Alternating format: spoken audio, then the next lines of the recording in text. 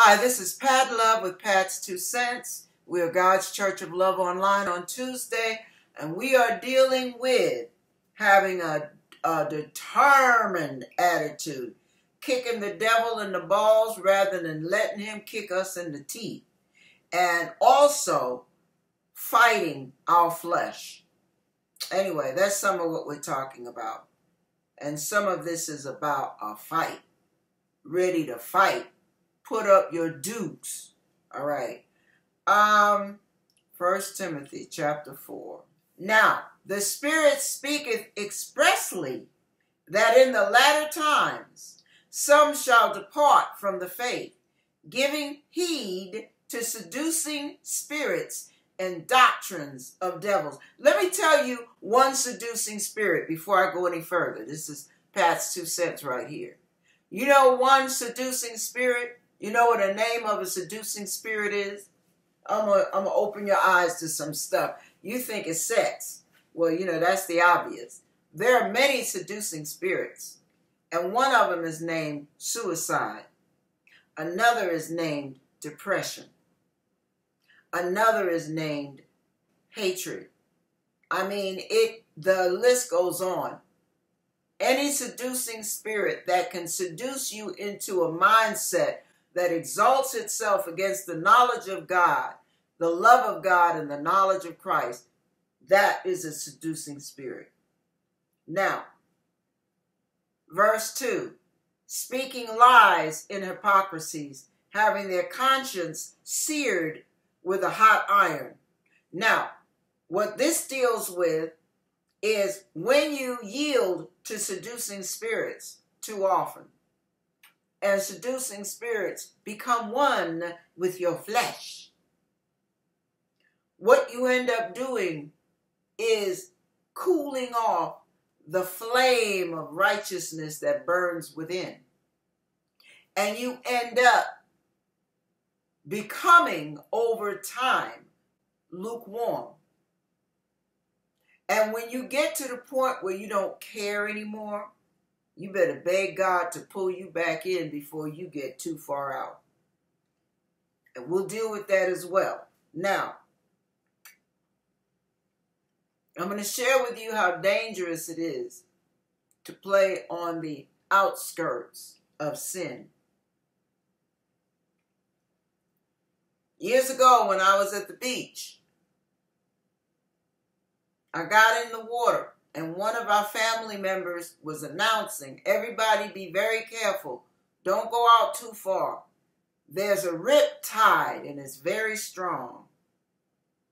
Now, I had never heard that before, but I knew what it meant. As soon as he said it, I knew what it meant. It just made sense.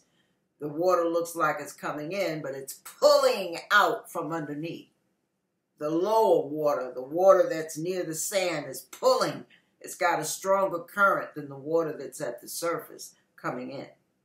So when the waves are coming in, you feel that pull on your ankles when it goes back out. And it's way stronger than the water was when it was coming in on you. That's a riptide.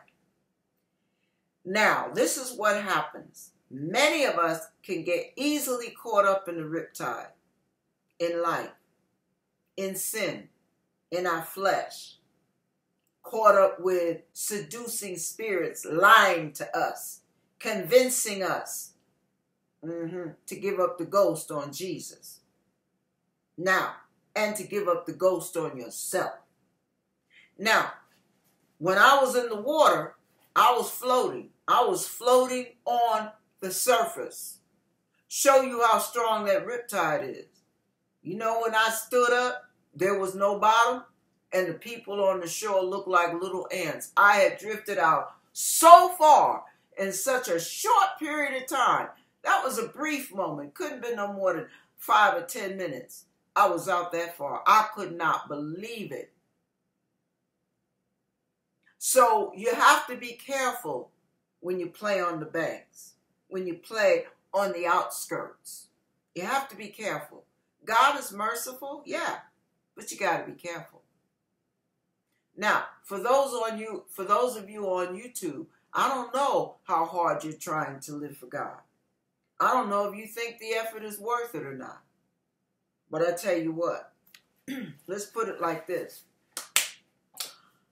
I would rather be in a vacuum living for God than be at a giant celebration living for Satan, where everything I could do, every bit of mischief I could get my hands on is right there at that celebration. And it's got thousands of people all around me. I would rather be in a vacuum.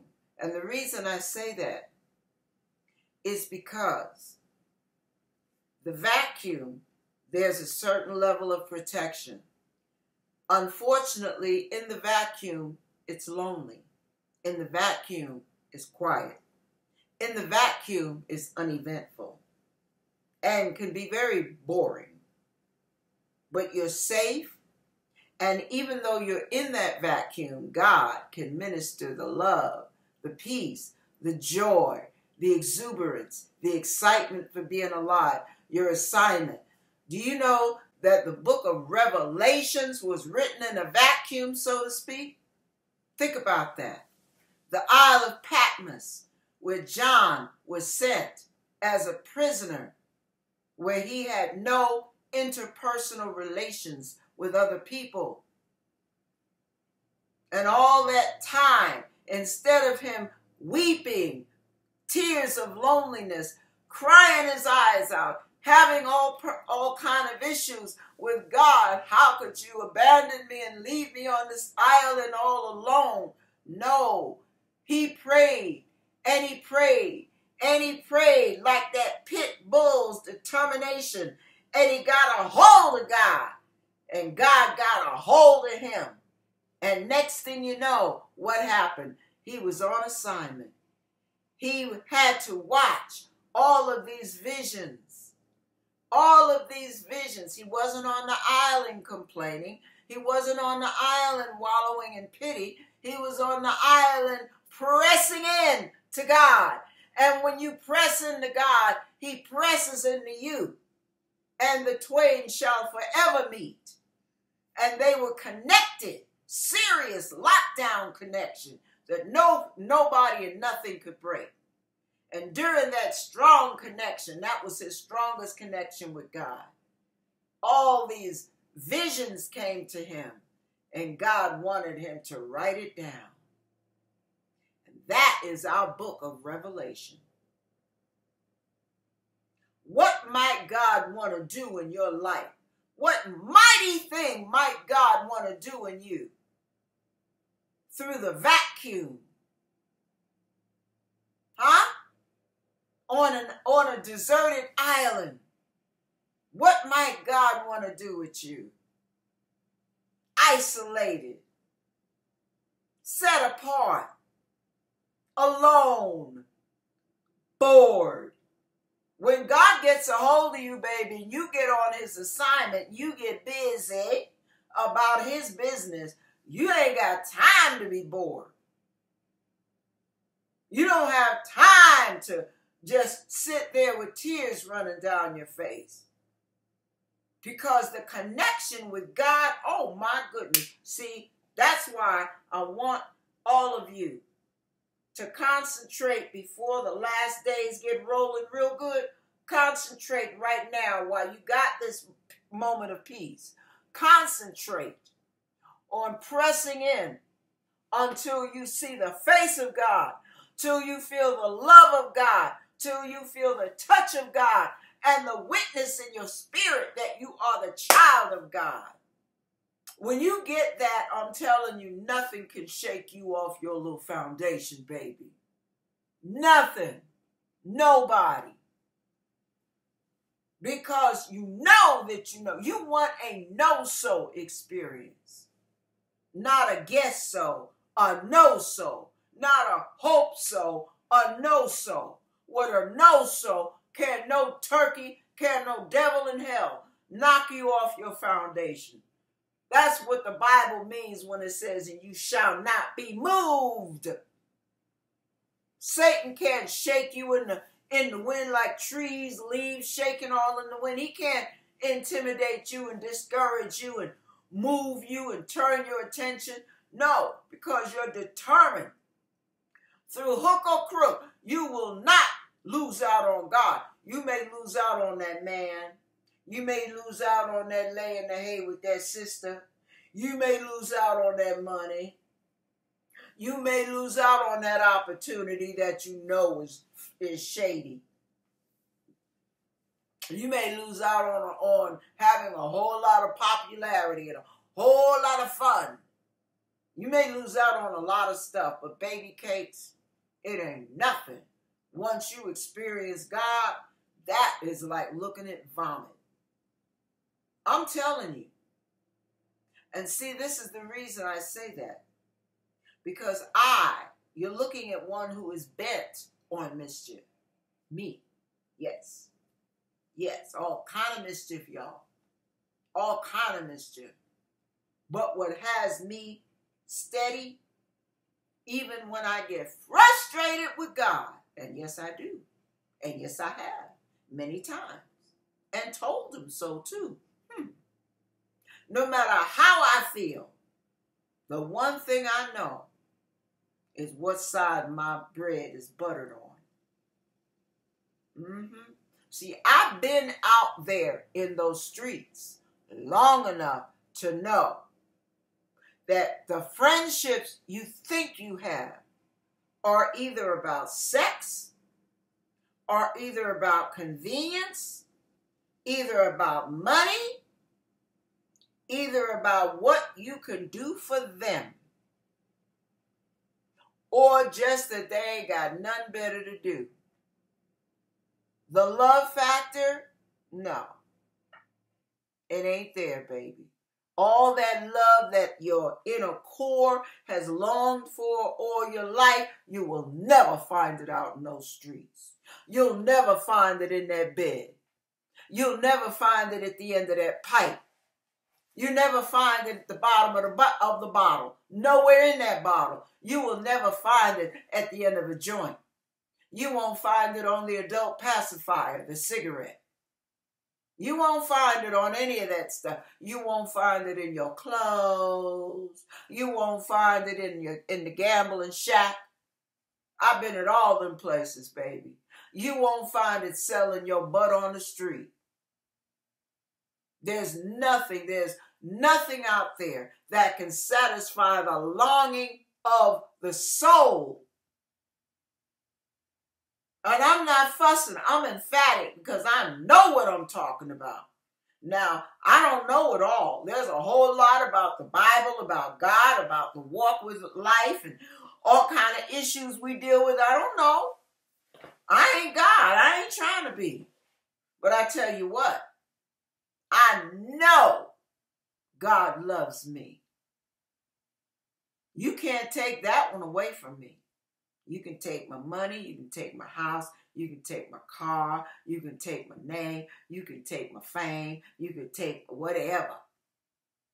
But you cannot take the fact that God loves me away from me.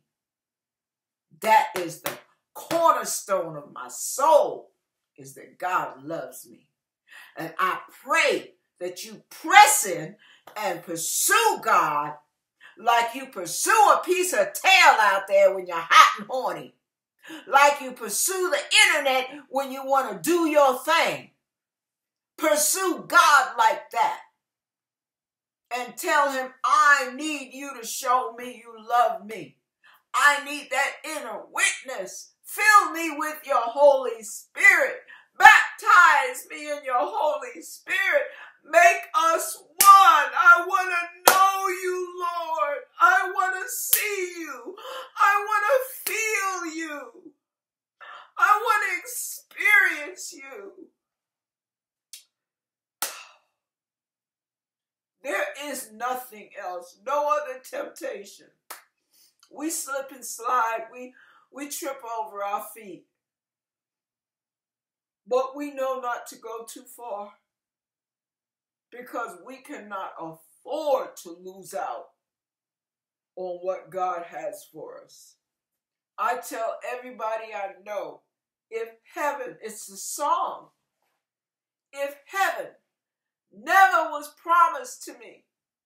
Neither God's promise for me to live eternally. It's been worth just having the Lord in my life. Living in a world of darkness, he brought me the light. If there were never any streets of gold, neither a land where we would never grow old, it's still been worth just having the Lord in my life. Living in a world of darkness, he brought me the light. My darkness was dark because I lived, this is me talking now, because I lived a life of turmoil, inner turmoil, constantly, constant doubts, constant fears, constant questions, constant sadness, constant aggravation, constant hopelessness, constant. I was so sick of myself, I didn't know what to do.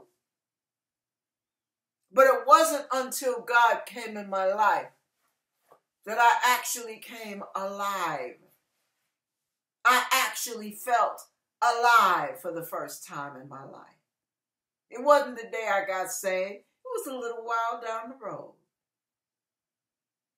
And when I experienced his love, it wasn't the day I got saved. It was quite a ways down the road. But it was through hot pursuit. I pursued God.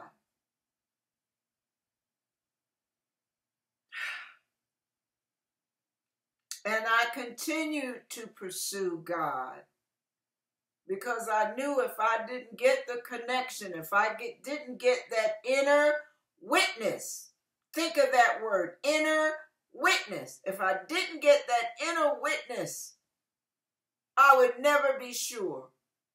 And it would be easy for me to be knocked off my foundation. When you're not glued to it, baby, it's easy to be knocked off. Any little shaking can knock you off. You got to find that glue that nothing can break the bond of. And that's that inner witness that you are God's and God is yours and God loves you. And then as you go down the road and you pick up promises straight from God that he told you to read in the Bible. You didn't know what it said till you went to it. And you went to Psalms 91 or Psalms 37 or Psalms 105 or Psalm 46. And you're looking at these scriptures and you don't know what they say, but you ask God a question and there's the direct answer to your specific question. Because you've been on hot pursuit. And he promises you stuff. And you know you heard from God. Or you open the Bible and you don't feel like reading, but you start reading anyway.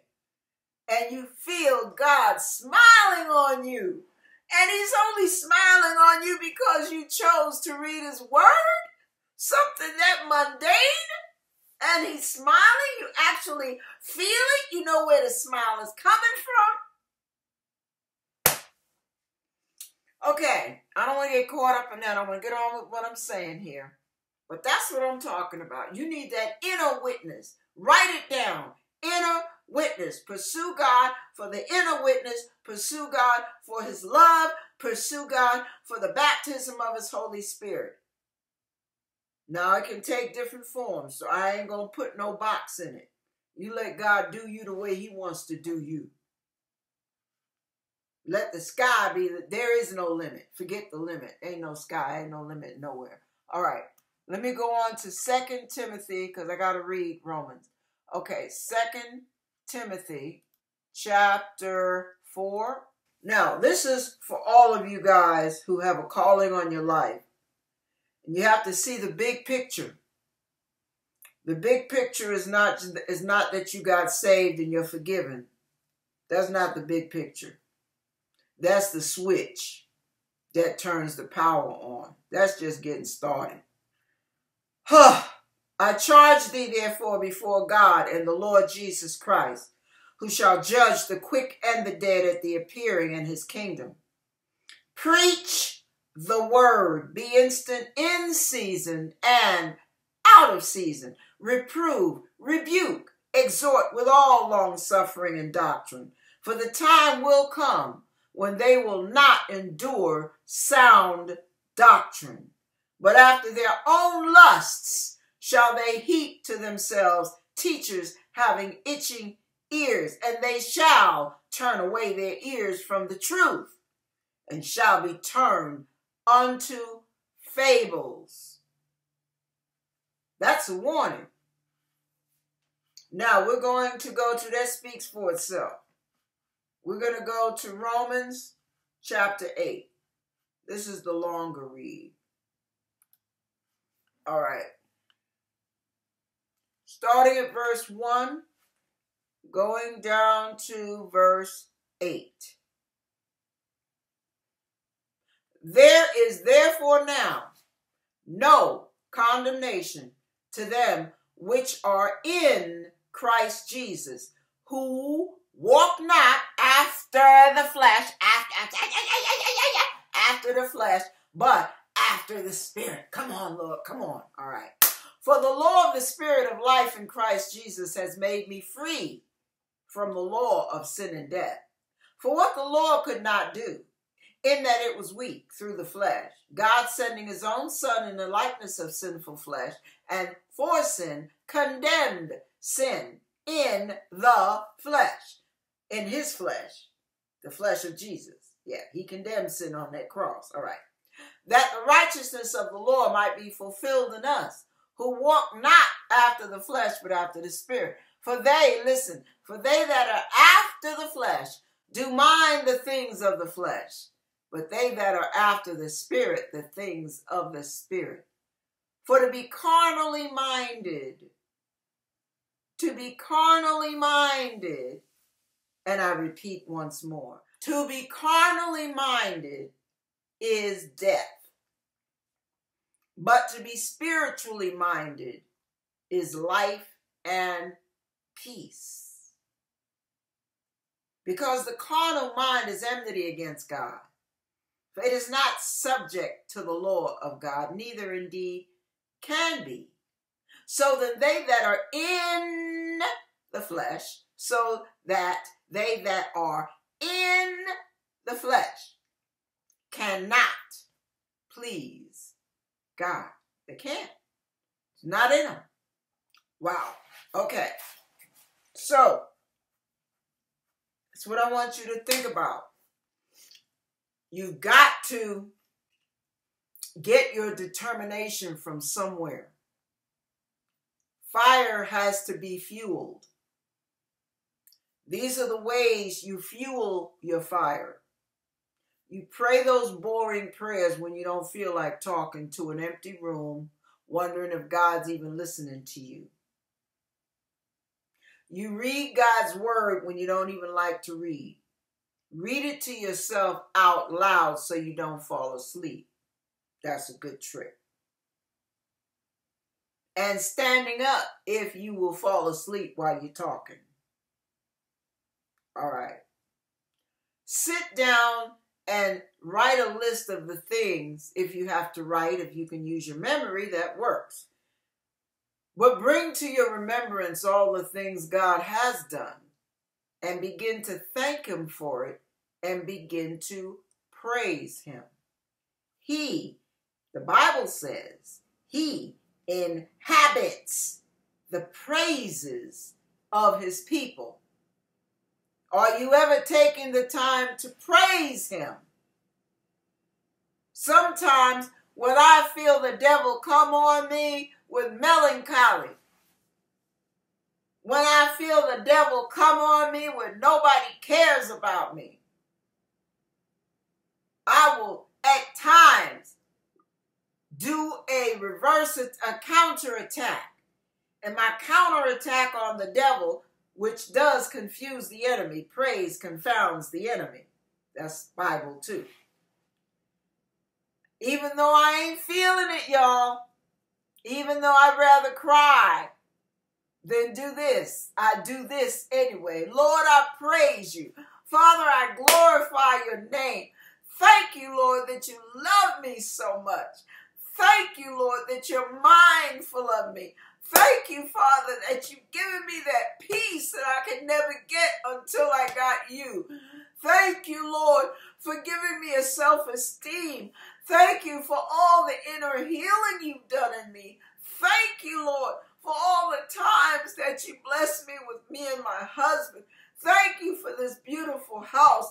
Thank you for the times you intervened when I thought I was going to go under, when people came against me and you were my defense. Thank you, thank you, thank you. The list goes on ad infinitum. Once you start naming one thing, another thing pops in. And it's like popcorn. They all start popping up in your head. And you find you got a whole lot of reasons to thank and praise God for taking such good care of you. See, our biggest enemy is self, flesh, pride, and the devil, and everything that comes with his package. Those are our enemies. God is not. He's not your enemy. He's your friend. He's a friend that sticks closer than a brother. He's your friend. He's the friend you want to keep. But you have to climb and maintain. You have to rise above the flesh and get out of that meat grind and get into the spirit realm where you think on the things of God. You pray on the things of God. You seek the things of God. You long for the things of God. Hot pursuit. I saw a movie last night and oh my goodness, it tore my heart. This guy was so in love with this lady, and she suddenly got sick and they found out she was dying. And she slipped just that quick into a coma. The parents came. Listen to this determination. Seems like everything I watched and heard in the last 2 days is culminating into this message. This woman was in the hospital in a coma, she was on life support, basically. The doctor had written her off as technically dead, clinically dead, but they were keeping her alive until the parents gave permission to hit the switch.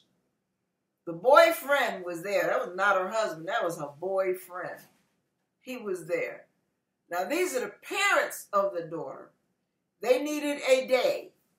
And they came back and gave the doctor permission with tearful eyes.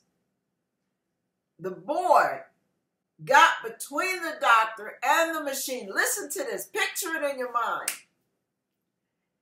He's pulling on the doctor's legs, begging him, pleading, please, don't, you can't, you gotta let her live. She grabbed my hand, I know she's there, don't have a heart. I mean, he would not let that doctor get to the machine. His friend walks in with something that had authority over the doctor's decision, and it ordered him to wait 2 days.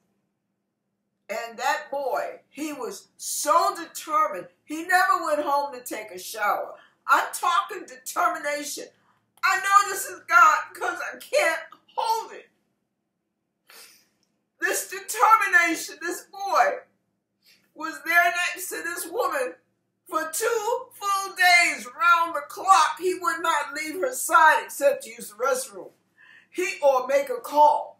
He was there talking to her, singing to her, clowning with her, joking with her, reading to her, talking to her, holding her hand, just everything, just constant stimulus. He's putting out, not worrying about sleep, dozing off here and there, and immediately starting up with the talking and the stroking. Just constantly, he was pursuing her life. When everybody else wrote her off, he pursued her life. And right when the doctor came to hit the switch, she coughed. And he said, no, then they had to pull the tube out for her to breathe. And she lived. She lived, and everything about her disease said she had to die. That determination, if that can happen like that, imagine what we could get if we pursued God like that. When was the last time you pursued God round the clock? God, please, come on, Lord.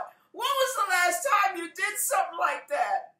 You might be like John, experiencing visions and all kind of stuff.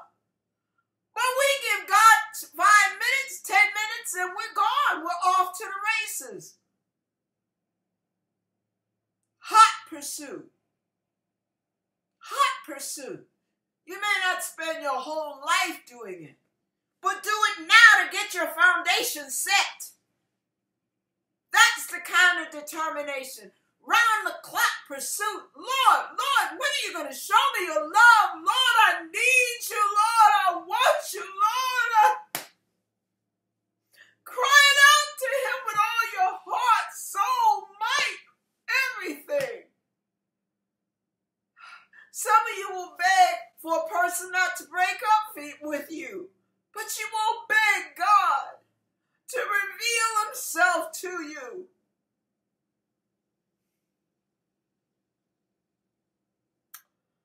Whew.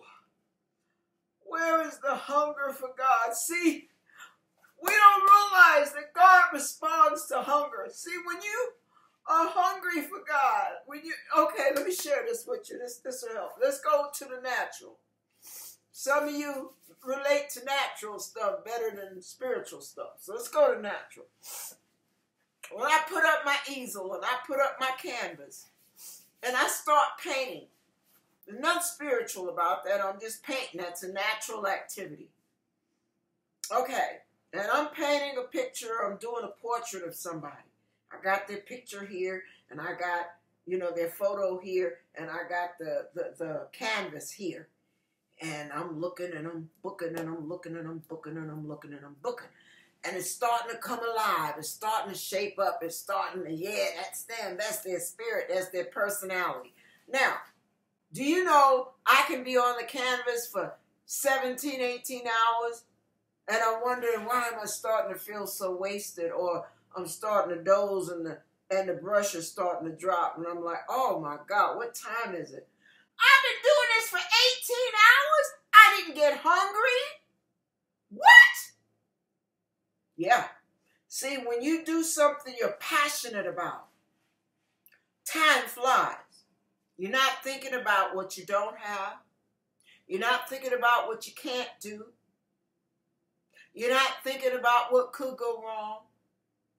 You're not thinking about what's wrong with me. You're not thinking about who doesn't like you. You're not thinking about any of that. Because, see, that's the flesh. Because you're so caught up in this project, in this thing.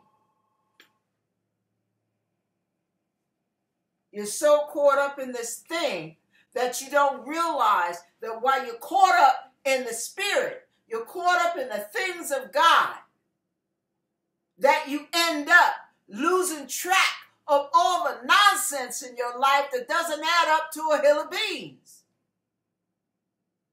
That's being spiritually minded. Being carnally minded is being caught up in all the nonsense, all the petty crap, all the nee, and he said, she said it, and this, that, and the other, and I got this right, and why they do me like that? All that's the little baby stuff. That's the flesh. That's what Satan will have you caught up in. What God wants you caught up in is him. All the creation he has placed in you to carry out for him. But you're caught up in what you want to do for you. What bothers you? What inconveniences you? What hurts you? What disappoints you? No, when you get caught up in the things of God, you don't have time. Your life is way more worth living because you're about purpose. When you're about God's purpose, he fills you. When you hunger and thirst for righteousness, you will be filled. hungry for? What are you on hot pursuit for? That's what you got to think about. And I'm going to leave you with that. You don't have to worry about being carnally minded when you're godly minded. You don't have to be worried about being caught up in the dictates of your flesh when everything you're doing is so caught up with God. Time flies. I remember one time I was at the easel painting, and I didn't realize it. Milton came out about 2, 3 in the morning. He was like, baby, what you doing? Why aren't you in bed? I was like, well, what time is it? He said, it's 3 in the morning. I was like, oh my God. It felt like I'd only been sitting there 2 or 3 hours. And I had been on that painting for about 8. Didn't realize how much time flew. Get in God's face and see how fast time flies. See how quick and how exuberant things are when you connect with him, when you experience his love, you experience his peace. See how that happens. See what it does to you. You can't nothing shake you off your foundation. Yes, you'll trip into sin from here and there. But you won't stay there, baby, because the stench of it will have you recoil. You'll be back on track in a New York minute. You ain't got time for that crap.